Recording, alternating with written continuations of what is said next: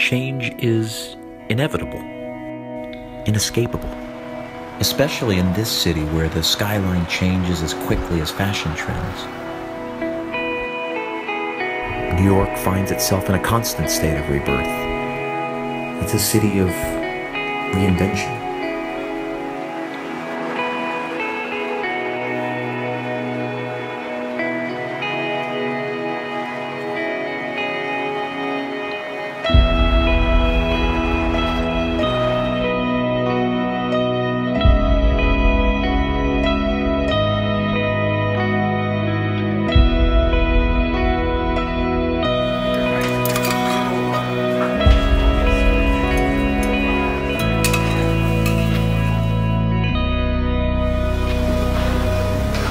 My wife thinks I'm crazy. My former employer thinks I'm crazy. Everybody who understood that I had a pretty cool job, a very desirable job at a pretty exclusive architecture firm. It doesn't make any sense on any of those levels, but it made sense to me as a way to get involved in bringing in cooking, which is another one of my passions that I think kind of always stayed at home, and I wanted to bring something out into the open.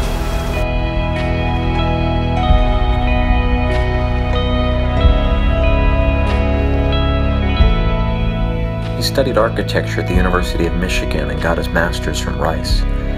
After school, he landed an internship at a small architecture firm in Berlin. Eventually, that led to a full-time job in New York when the firm, Studio Libeskind, won the bid for the New World Trade Center.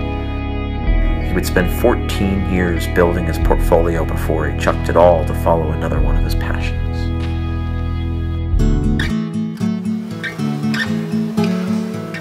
FAUN is a Roman mythical being. He's a hedonistic, pleasure-seeking, wine-drinking, music-loving, beastly little character who looks actually kind of innocent. That seemed to embody a lot of, I think, the personalities of Chef, myself, and our concept of the menu. We wanted it to be somewhat mischievous and playful.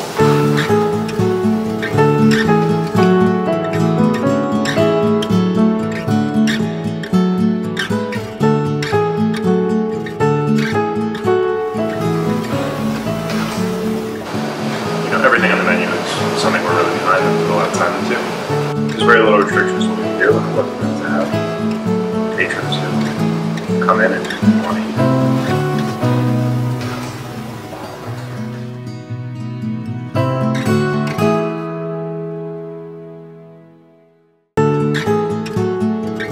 FAUN is a seasonal, market-driven restaurant where dishes are constantly changing. The menu is arranged in a fairly typical Italian fashion where pastas are served as a mid-course, but it's the unique combination of flavors that really get to the heart of what Chef Brian Leth and his team are after. As you make your way through a meal, you start to see some of that wit and playfulness on display.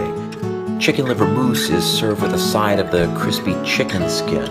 Borscht gets a chunk of fresh honeycomb, while Spanish mackerel is balanced by orange jam and guanciale.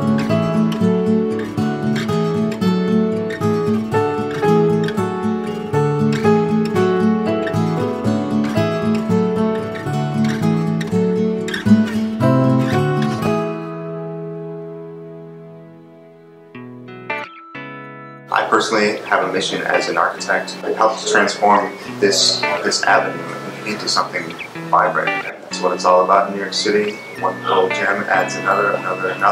All of a sudden you've got an avenue that's full.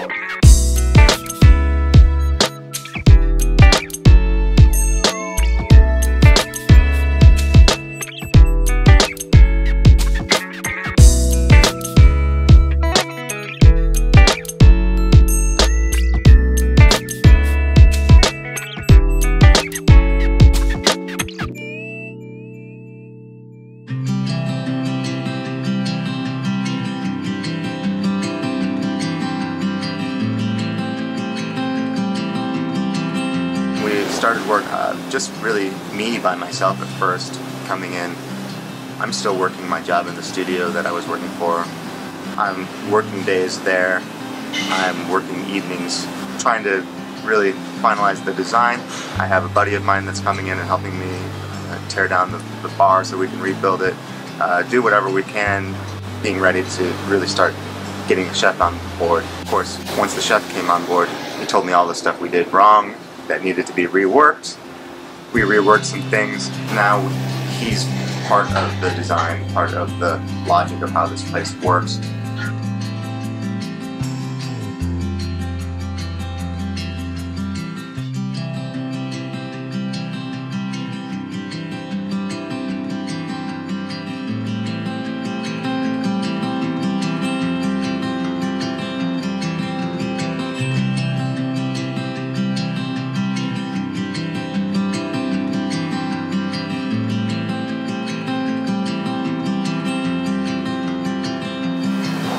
I think when you're going out to eat, you should be experiencing something a little more special, a little more unique, a little more catered to the experience.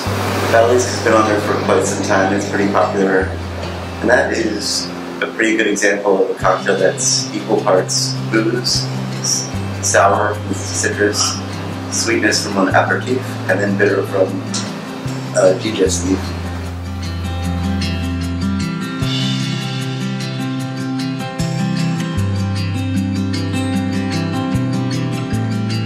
I think the important thing is when every bar has a cocktail program to do something that's unique and elevated. The thing that I found surprisingly easy, or at least easier than I thought it would be, was putting together a successful menu of dishes that people received well. Because that was the part that came together very quickly. And I give all the credit to Chef Brian, Chef Jordan, and all of their cooks. They organized a kitchen so quickly that could put out dishes that were so tight and so good. That's one criticism that is rarely leveled on us, that, oh, the food just didn't taste that good. That never happens.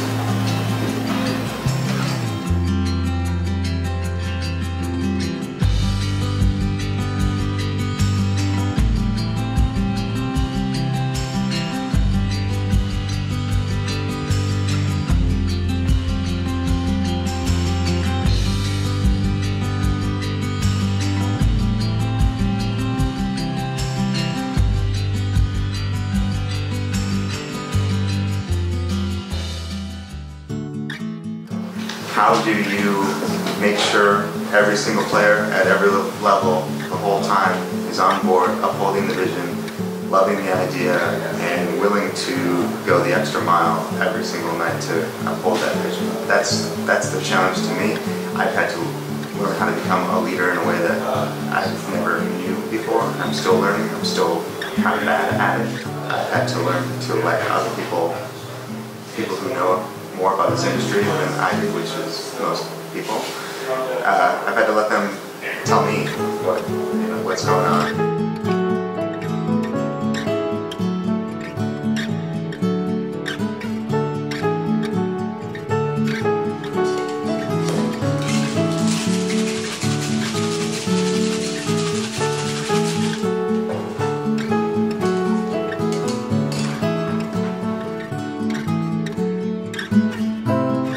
I'd say one of the biggest things I've learned recently, over time, is not to worry too much about money. I think people worry about money a lot, and it dictates their decisions, and it would prevent a lot of people from doing something like opening a restaurant.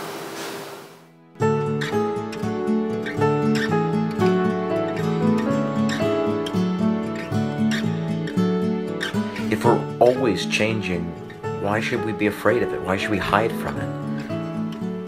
Maybe we should think of it less as change and more as a constant evolution. As if we're always in a state of becoming.